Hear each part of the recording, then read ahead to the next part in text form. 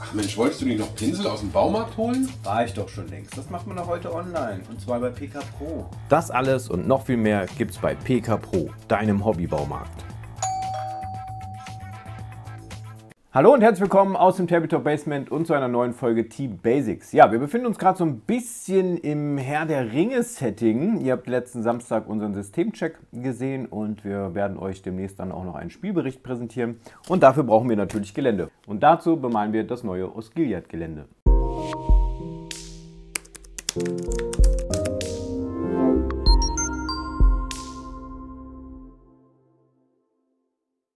Ja, schön, dass ihr wieder eingeschaltet habt. Ja, das neue Osgiliath Gelände, aber ihr seht hier auf meinem Tisch noch mehr. Denn das ist das alte Herr der Ringe Geländeset und das ist das neue Geländeset. Ich habe die Ruinen schon zusammengebaut. In der Grundbox sind 4 Ruinen mit enthalten. Ja, ist ein bisschen mager, würde ich sagen. Also für die ersten Spiele, klar, kann man das ruhig machen. Aber gut, es sind 4 Ruinenstücke und ich muss sagen, ich weiß noch gar nicht, ob mir die besser gefallen, die neuen, oder ob mir die alten tatsächlich besser gefallen. Also wir haben natürlich schon Unterschiede, wir haben hier schon Größenunterschiede, also ihr seht schon, allein an der Tür, ne, das sind schon andere Dimensionen, also es ist alles ein bisschen, ich würde mal sagen, hier ist es alles ein bisschen grober, obwohl es trotzdem gut aussieht, aber es ist alles irgendwie ein bisschen massiger, bulliger und das hier ist so ein bisschen filigraner. Das sehen wir auch schon an den Mauernstärken, wenn man das so ein bisschen vergleicht. Also es ist schon so ein bisschen filigraner das Ganze. Deswegen weiß ich gar nicht, ob mir das Neue besser gefällt oder das Alte. Das kann man gar nicht so sagen. Aber wir müssen da jetzt ein bisschen was draus machen. Eigentlich ist es gar nicht schwer, weil wir haben hier recht helle Gebäude. Wir haben hier ein paar Holzelemente, aber ansonsten sind die ganzen Steingeschichten alles in einer Farbe, tatsächlich. Und wir haben so ein bisschen Weathering und so, das können wir machen. Und das zum Beispiel, das ist für das alte Gelände von Thomas. Das hat er auch schon mal angefangen. Das hat er aber auch ganz schnell und einfach gemalt. Das heißt, schwarz grundiert, weiß rüber genebelt, das Holz ein bisschen angemalt, fertig. Thomas hat gesagt, hier, ich bringe dir mal meinen ganzen alten Kram mit. Mach das mal geil. Und das versuchen wir heute mal. Wir geben uns jetzt auch nicht... Also klar, wir geben uns natürlich Mühe, aber wir versuchen das mit wenig Aufwand hinzukriegen. Das heißt, ich werde tatsächlich die Gebäude komplett in weiß grundieren, werde dann mit 2, 3 verschiedenen Washes arbeiten, vielleicht auch Ölfarbe, weiß ich noch nicht, bin ich mir noch nicht sicher. Und dann werden wir das trockenbürsten. Ganz klassisch, werden das schön hell aufbürsten und dann werden wir die Holzelemente noch absetzen und ein bisschen Weathering drin machen. Aber damit ist es noch nicht getan, denn wir müssen das auch irgendwie noch auf ein paar Basen bekommen. Weil wir wollen ja ein paar schöne Geländestücke haben. Das heißt, wir werden hier sicherlich, naja, mal gucken, 1, 2, 3, 4, 5, vielleicht 6, 7 Geländestücke kriegen. Die werden auf Plastikkartbasen gestellt. Das habe ich hier schon. Dickes Plastikkart. Das ist auch stabil genug. Und dann werden wir das Ganze natürlich mit Schutt überdecken. Das ist so der Plan. Vorher werden wir noch ein paar Steinplatten setzen. Da habe ich mich für die Sachen von Juvela entschieden. Für die alten Sachen werde ich auf jeden Fall mit diesen großen Betonplatten arbeiten. Die sind wirklich geil, weil die auch schon eine richtig schöne Struktur haben. Und wir brauchen es nicht mehr bemalen, weil wir haben ja schon recht hellweiße Farbgebung. Da werden wir vielleicht noch ein bisschen mit 1, 2 Washes arbeiten. Das kann man gut machen bei diesen Steinen. Und bei diesen feinen, neueren Gelände habe ich hier Gehwegplatten, 50 x 50. Die sind ein bisschen größer wie die Platten wie hier oben, aber das könnte für den Boden, glaube ich, ganz gut wirken. Das werden wir aber auch nur vereinzelt setzen. Also wir werden das jetzt nicht komplett ausschmücken, sondern wir werden auch hier mal eine Fläche, da mal ein bisschen Schutt wieder, da mal eine Fläche, sodass wir mit diesen 2 Packungen, denke ich mal, na, vielleicht bei den Waschbetonplatten, ich sag mal Hofplatten heißen sie, mit den Hofplatten brauchen wir vielleicht ein bisschen mehr, aber bei den kleinen sollte das definitiv reichen. Ja, was ist jetzt der erste Step? Ich habe erst überlegt, malst du erstmal die Ruinen an und klebst es dann aufs Base oder wie machst du es? Ich glaube, ich entscheide mich tatsächlich erst die ganzen Sachen einzeln zu grundieren. Dann werde ich die Sachen alle einzeln anmalen, weil dann kann ich halt auch besser das einfach handeln. Ich komme überall ran. Und dann zum Schluss werden wir die Base-Gestaltung machen. Das heißt, wir werden dann die Gebäude auf die Basen kleben, werden uns natürlich entsprechende Basen zurechtschneiden. Dann werden wir die Fußwegplatten, sage ich mal, legen. Dann werden wir das noch ein bisschen verspachteln. denke ich mal hier ein bisschen, da ein bisschen. Und dann werden wir ganz viel Schutt verteilen. Ja, und dann brauchen wir gar nicht mehr so viel bemalen, denn das meiste wird vom Schutt abgedeckt werden. Die Betonplatten sind da. Das heißt, wir brauchen da gar nicht mehr großartig auch mit Sand oder so arbeiten. Das machen wir einfach mit dem ganzen Schutt von Juvela. So, und ich würde sagen, wir gehen jetzt direkt los in die Airbrush-Kabine und werden das ganze Zeug mal grundieren. Ich entscheide mich heute mal für die Dose, weil das einfach schneller geht. Ich könnte das jetzt auch mit der Airbrush machen, aber es würde ein bisschen länger dauern. Zum einen, wenn ich mit dem Primer und Mikrofiller arbeite, der ist halt auch sehr dünn, bräuchte ich definitiv mehrere Schichten. Das würde halt jetzt auch zu lange dauern. Also arbeite ich heute mal wieder ganz klassisch mit der Dose. So, ich glaube, wie man Gelände grundiert, brauche ich euch nicht mehr zeigen. Ich nehme dazu eine Dose Army Painter. Das ist gerade noch, was ich hier so da habe, aber die wird, glaube ich, auch nicht mehr für alles reichen. Von daher werde ich sicherlich auf was anderes gleich noch umschwenken. Aber deswegen, wie ich das mache, muss ich euch nicht erklären, auch nicht großartig zeigen. Deswegen gibt es jetzt einen kleinen Zeitraffer und dann sehen wir uns, ja, sobald die Geländestücke getrocknet sind, dann zur richtigen Bemalung.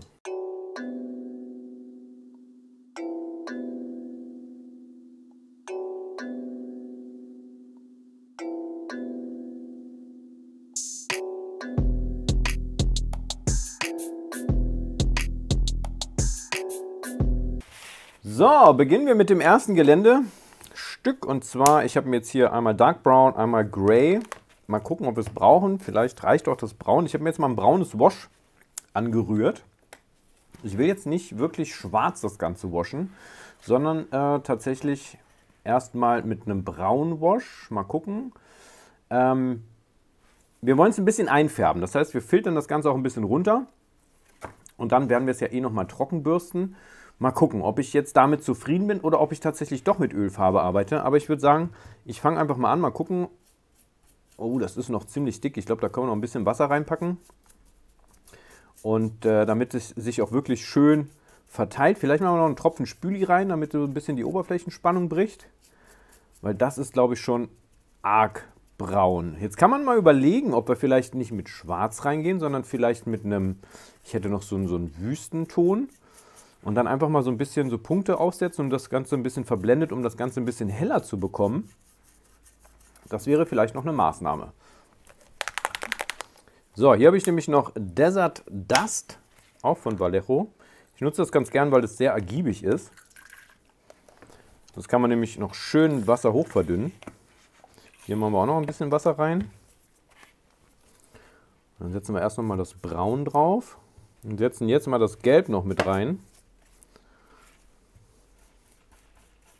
Ja, ich glaube, die Mischung finde ich erstmal ganz gut. So, ich werde das jetzt einmal komplett einpinseln. Dann werden wir es einmal trocknen lassen. Ich glaube, wir machen mal so ein Masterpiece, um einfach zu gucken, ob das gut aussieht. Und dann können wir das in Serie produzieren, sage ich mal. Aber ich würde erstmal mir mal angucken, ob das gut aussieht, weil nicht, dass wir uns jetzt alles versauen. Aber ich glaube, das könnte von der Färbung ganz okay sein, weil wir bürsten es ja, wie gesagt, auch nochmal richtig dolle trocken in 2, 3 verschiedenen Steingrautönen. Ich möchte auf jeden Fall so ein warmes Grau haben, nicht so ein kaltes Grau. Mal gucken, ob uns das gelingt. Also, ich pinsel das jetzt einfach mal ein, lassen das einmal kurz trocknen und dann bürsten wir das Ganze mal. So, unser Wash ist in der Zwischenzeit getrocknet und das Ganze sieht jetzt so aus. Das heißt, wir haben es ein bisschen runtergefiltert. Wir haben ja ein ziemlich hellbraunes Modell erhalten.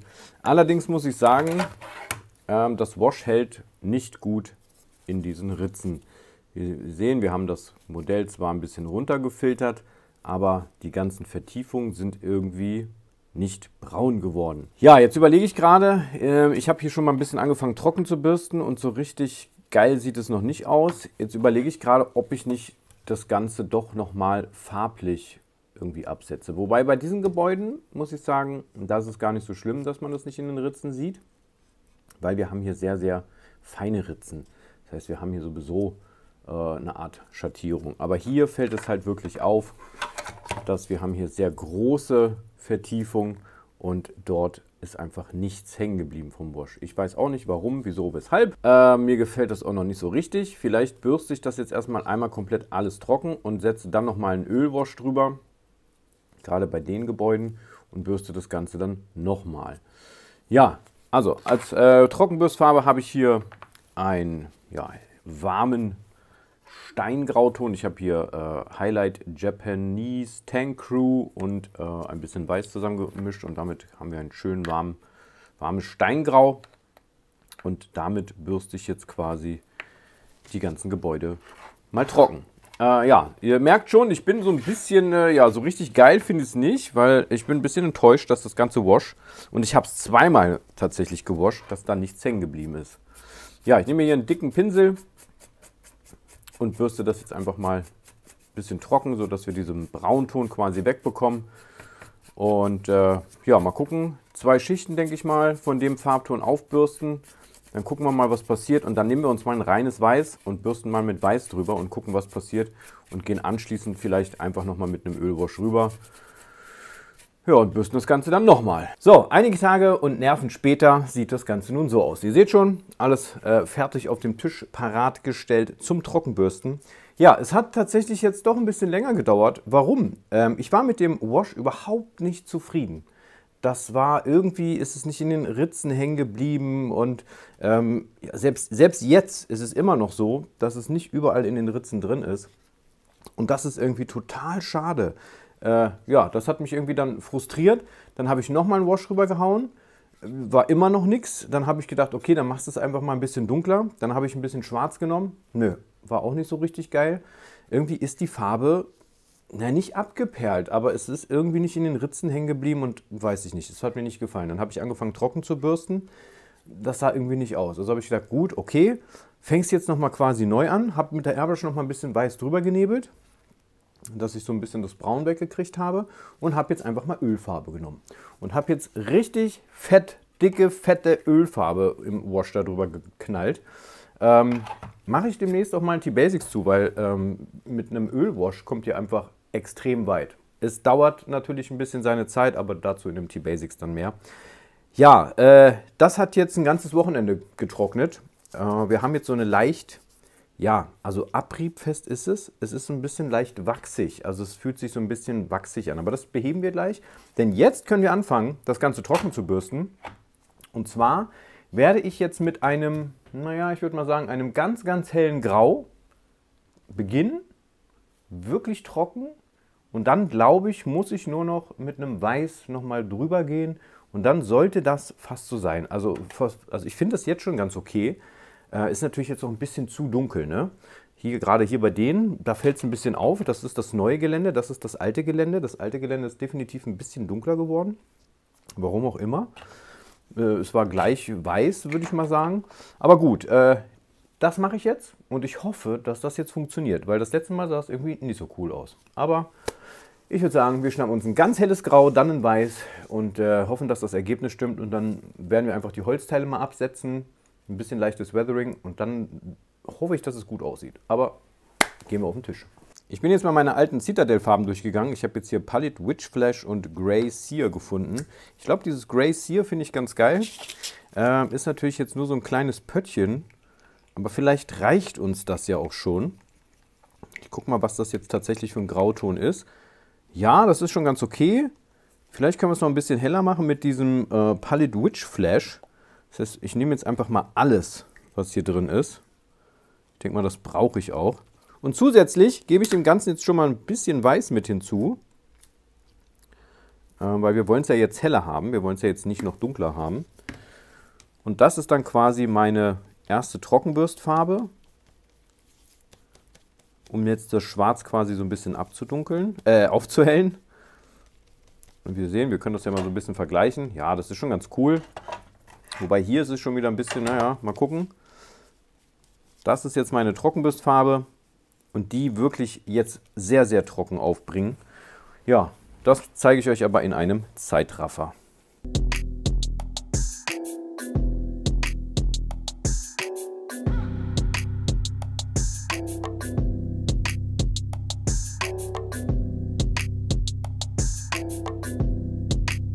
Ja, nach mehreren Schichten Trockenbürsten hat es jetzt endlich funktioniert. Also wir haben hier doch ein recht helles Ergebnis erzielen können. Also es waren jetzt aber mehrere Schichten notwendig. Ich habe tatsächlich gerade noch mit reinem Weiß zwei Schichten mit reinem Weiß nochmal nachgebürstet.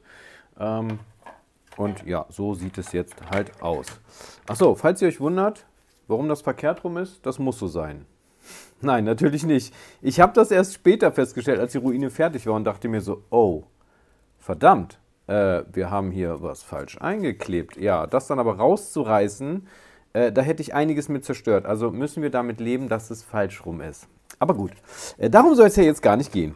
Ja, jetzt geht es weiter mit Holzelementen. Ich habe jetzt hier Leather Brown von Vallejo. Und damit werde ich jetzt alle Holzelemente anmalen. Das ist gar nicht so viel, glaube ich. Wir haben hier einmal 1, 2, 3 Holzstege, die bemalt werden müssen. Das ist einmal kompletto. Ansonsten sind hier keine weiteren Holzelemente.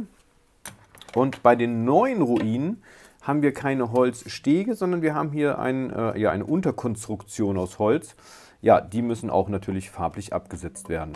So, ich habe jetzt alle Holzteile grundiert. Jetzt werden wir noch ein kurzes, schnelles Wash aufbringen. Ich nehme hier Wash for Wood von AK. Das wird man jetzt vielleicht gar nicht mehr so sehen, weil es natürlich schon sehr dunkel ist, das ganze Braun. Aber ich werde es trotzdem auftragen, einfach fürs Gewissen. Nein, natürlich sehen wir natürlich ein bisschen was. Ich kann es hier mal zeigen. Also wir sehen schon, dass es noch ein bisschen abschattiert. Und dann werden wir es einfach ein bisschen heller trockenbürsten. Und dann sollte das auch ganz gut aussehen. Ja, das muss jetzt dann noch mal kurz antrocknen. Und dann können wir direkt schon, wenn wir das Holz trocken gebürstet haben, ans Weathering gehen. Und zwar werde ich da mit so einer kleinen, ja, mal gucken, ich werde so ein bisschen mich an den Original-Bildmaterial orientieren. Und zwar ist das so ein bisschen leicht angemoost und dementsprechend werde ich das auch auf jeden Fall machen. Und dann geht es endlich an den schönen Teil. Wir können dann die Bases schneiden und das Ganze dann ein bisschen ausgestalten. Ja, meine Holzstruktur ist inzwischen getrocknet. Ich habe da einfach nochmal mit 2 Farbnuancen heller ein bisschen trocken gebürstet. Das gefällt mir so ganz gut. Jetzt müssen wir das Ganze ein bisschen verwittern. Ich nehme hier die Model Mates Farben bzw. Dirty Down, wobei die gibt es leider nicht mehr. Aber den Moos-Effekt, den gibt es auf jeden Fall noch.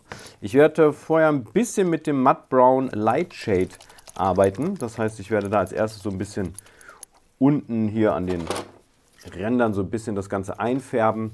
Hier vielleicht oben in den Kantenbereichen einfach so ein bisschen. Und später werden wir dann mit dem Moos-Effekt einfach rübergehen. Ja, wir brauchen auf jeden Fall eine Airbrush dafür. Das Zeug geht sehr gut durch die Airbrush. Kann man tatsächlich auch noch mit Wasser nachverdünnen. Das ist überhaupt gar kein Problem. Die sind halt Acryl, auf so einer Acrylbasis. Von daher kann man die super mit Wasser verdünnen. Aber braucht man tatsächlich gar nicht, weil die flüssig genug sind. Ja, das heißt, ich werde jetzt als erstes eine Schicht von dem Braunton aufbringen. Auch nicht so viel, einfach nur so ein bisschen. Und dann ja, mit dem Moosgrün arbeiten, so wie es hier auch quasi in dem Original GW-Heft ist.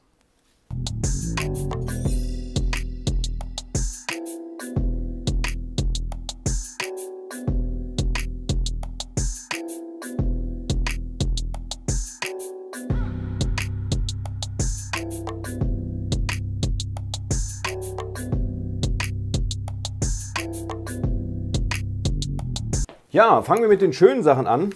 Jetzt geht's los. Jetzt müssen wir uns Bases schneiden.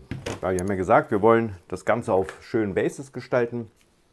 So, davon würde ich mir jetzt einmal kurz ein Foto machen, mit dem Handy einfach, damit ich einfach weiß, okay, wie muss ich das gleich stellen. Und dann schneiden wir das mit dem Cuttermesser an und dann können wir es einfach schön brechen und dann kleben wir die ganzen Säulen mit dem Sekundenkleber auf. Ja, nachdem wir nun unsere Grundform geschnitten haben, müssen wir das Ganze noch ein bisschen organischer schneiden. Wir sehen hier so ein paar Ecken und Spitzen und hier auch diese geraden Kanten, die schneiden wir jetzt einfach noch mal ein bisschen organischer, damit es einfach ein bisschen besser aussieht.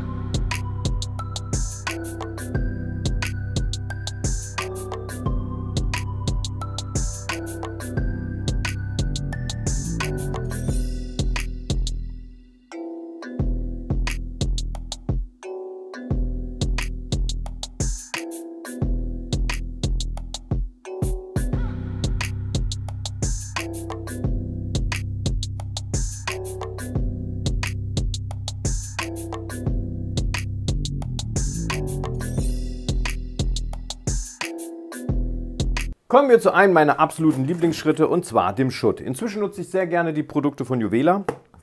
Hier habe ich zum Beispiel eine Rubble in the Box, Big Box Grey. Und zwar habe ich hier schon einiges angemischt. Das ist verschiedene Schutt in verschiedener Körnung, in verschiedenen Größen.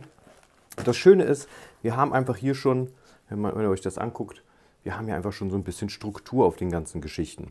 Das ist natürlich super, und der Riesenvorteil ist, wir brauchen das im Anschluss nicht mehr bemalen. Wir können da noch einen Wash drüber knallen, das ist kein Problem, aber man muss da jetzt nicht mehr großartig noch Farbe drüber setzen. Das ist auf jeden Fall ein Riesenvorteil gegenüber der Methode, die ich sonst immer gemacht habe. Sonst habe ich immer Gips zerschlagen und habe quasi den Schutt aufgestreut. Da hatte man auch mal schöne große Stücke dabei, ja, aber man musste natürlich alles nochmal komplett bemalen. Das ist hier nicht der Fall, das heißt, ich trage jetzt hier überall Weißleim auf, wo ich den Schutt haben möchte, streue das punktuell auf. Dann klebt natürlich nur die unterste Schicht. Von oben müssen wir es dann natürlich noch versiegeln. Das kann man mit verdünnten Weißleim machen, indem man eine Pinzette nimmt, schön die Oberflächenspannung noch bricht mit ein bisschen ISO. Oder man nimmt einfach den Gravel Sand Fixer von AK, das funktioniert auch sehr gut. Ja, und dann haben wir hier noch dabei sehr feines Material. Das nutze ich dann auf jeden Fall noch, wenn ich das Ganze komplett versiegelt habe von oben, eingetränkt habe, dann ist das meistens alles sehr, sehr nass. Und damit kann man das Ganze noch so ein bisschen binden. Ja, und das sieht dann auch noch ganz gut aus, wenn man eine kleine Staubschicht quasi oben drüber hat. Ja, also geht's los. Alle Teile jetzt komplett ruinieren.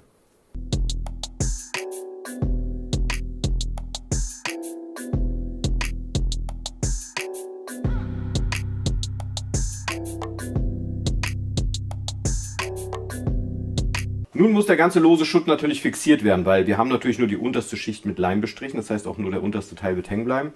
Ich nutze jetzt Gravel Sand Fixer von AK. Ja, das ist ein relativ teures Produkt, aber es ist richtig, richtig gut.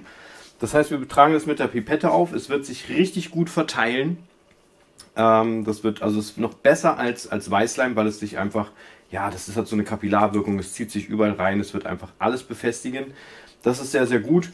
Man braucht da auch gar nicht so viel von, und wenn das drauf ist, werde ich einfach von dem losen Material einfach noch ein bisschen was drüber streuen, um das so ein bisschen staubig zu gestalten.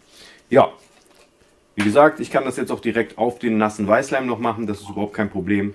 Und ja, ich werde jetzt mehr als diese Flasche benötigen, aber ich tropfe das erstmal so ein bisschen ein. Und das sieht jetzt erstmal so, oh okay, das dauert jetzt ja ein Weilchen, aber das ist gar nicht so schlimm, weil das Zeug, das verteilt sich halt noch richtig gut, ne? Ja. Dann jetzt wird das alles eingenässt und dann geht's ans Trocknen. Und dann gucken wir mal, ob wir da noch ein bisschen mit dem Wash arbeiten und dann noch ein bisschen Gräser, und dann sind wir endlich fertig.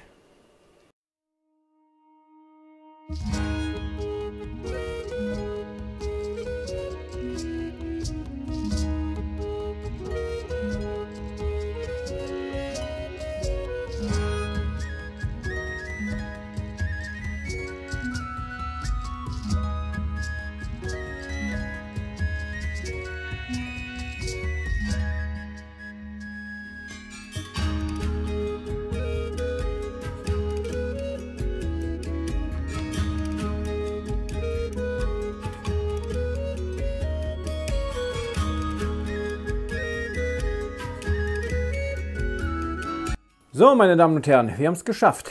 Ja, es ist endlich vollbracht. Die Ruinen von Osgiliath sind fertig. Ja, sie gefallen mir sehr, sehr gut. Was habe ich jetzt zum Schluss noch gemacht? Ich habe das Ganze noch mal ein bisschen trocken gebürstet. Einfach noch mal, um noch mal so ein paar Kantenakzente zu setzen, aber mehr habe ich nicht mehr gemacht. Ich habe mich auch gegen die Pigmente entschieden, weil ich dachte mir, mit den Pigmenten wird es ein bisschen zu bräunlich. Es ist ja schon ein sehr grauer Ton, wobei ich habe mir noch mal Bilder angeguckt, wo es auch sehr grün war. Also das, aber da unterscheiden sich so ein bisschen die Bilder, und da habe ich sehr grüne Bilder gesehen, sehr steinige Bilder, sehr felsige, sehr ruinenhafte, gräuliche Bilder. Das war ein sehr langes Wort. Deswegen habe ich das mit den Pigmenten gelassen, habe lieber noch mal ein paar Grasbüschelchen gesetzt, habe noch mal so ein paar Ranken gesetzt, habe noch mal so ein bisschen Turf gestreut, ein paar einzelne Blätter, und ich glaube, so kann man das lassen. Mir gefällt das auf jeden Fall sehr, sehr gut. Ich habe jetzt zum Schluss noch mal einen Mattlack rübergezogen, damit alles noch mal schön versiegelt wird und noch mal ein bisschen das Ganze, was ich noch so oben drauf gestreut habe, noch mal ein bisschen befestigt wird. Ich habe mit Haarspray wieder gearbeitet, das klappt sonst eigentlich immer ganz gut. Allerdings Haarspray hat so die Eigenschaft, dass es ein bisschen glänzt. Ja, das heißt, wir haben mit 2, 4, 6, 8 Ruinen. Ich habe vor mir eine 1,20 x 20 Matte. Tatsächlich fehlt hier noch ein bisschen was. Also eigentlich bräuchten wir nochmal, ja, mindestens die Hälfte, also nochmal gute 4 Stück, damit das auch wirklich ein bisschen voll wird. Und irgendwie passt sich die Matte auch nicht so richtig an, weil wir haben hier schon so Felder. Eigentlich müsste man sich, damit es gut passt, müsste man die Bases genau zu diesen Feldern zuschneiden. Dann würde es, glaube ich, ganz gut passen. Ja, das haben wir jetzt natürlich nicht gemacht. Mal gucken. Also für die ersten Spiele wird es gehen. Und ich denke mal, wenn wir auf einem etwas, ja, vielleicht einem dunkelbraunen Untergrund oder so Matte spielen, dann könnte das auch noch funktionieren. Wir werden sehen. Also, aber mir hat es auf jeden Fall Spaß gemacht, diese Ruinen zu machen. Ich habe auf jeden Fall Bock, noch ein bisschen mehr zu machen im Bereich Fantasy. Ich drucke gerade auch ein paar spannende Sachen. Ich habe auch noch ein bisschen was hier von GW-Originalzeug. Vielleicht mache ich das alles einfach mal ein bisschen fertig, damit wir auch mal wieder genügend Fantasy-Gelände haben. Ja, ansonsten hoffe ich, euch hat das Video gefallen. Ihr konntet wieder das eine oder andere mitnehmen. Ansonsten, wenn ihr euer Osgiliath-Gelände schon bemalt habt, schreibt es doch gerne mal bei Discord. Könnt ihr gerne mal eure Bilder posten. Würde mich auf jeden Fall mal interessieren, wie ihr das gemacht habt. Von der Technik her war es ja eigentlich sehr, sehr simpel und einfach. Hat alles ein bisschen länger gedauert. Ich war ja am Anfang ein bisschen unzufrieden mit der Farbe. Inzwischen gefällt mir die Farbe richtig gut. Und ansonsten hatte ich sehr, sehr viele Trocknungszeiten. Das war immer das Problem, ne? Deswegen hat es alles ein bisschen länger gedauert. Ich hätte gedacht, es dauert nicht so lange und geht schneller. Pustekuchen, hat nicht funktioniert. Ja, gut, jetzt sind ein paar Tage ins Land gegangen, deswegen seht ihr das Video jetzt erst. Ja, wie gesagt, schreibt und postet gerne mal eure Bilder bei Discord. Lasst gerne mal einen Kommentar da. Vielen Dank an unseren Partner PK Pro. Der Link ist unten in der Videobeschreibung. Würde uns auf jeden Fall weiterhelfen, wenn ihr über diesen Link einkaufen würdet, falls ihr gerade mal was von PK Pro braucht. Aber man braucht eigentlich immer was von PK Pro. Also, danke fürs Einschalten, bis zum nächsten Mal und tschüss.